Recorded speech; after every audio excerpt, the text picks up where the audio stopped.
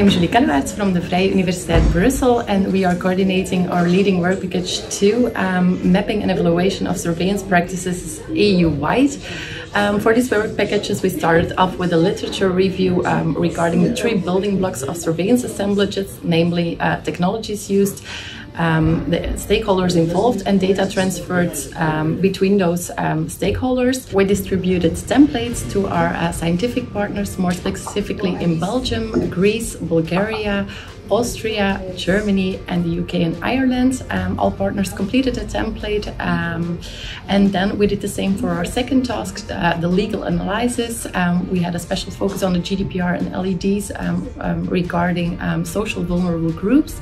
So again, all partners completed a template, and then we moved to our third task, which is the interviews with surveillance professionals. We conducted 51 interviews across Europe and analyzed them, and then our fourth task of this work package was again a literature review regarding the impact of surveillance on social vulnerable groups. We combined all the results of these tasks in our surveillance impact report deliverable of work package 2.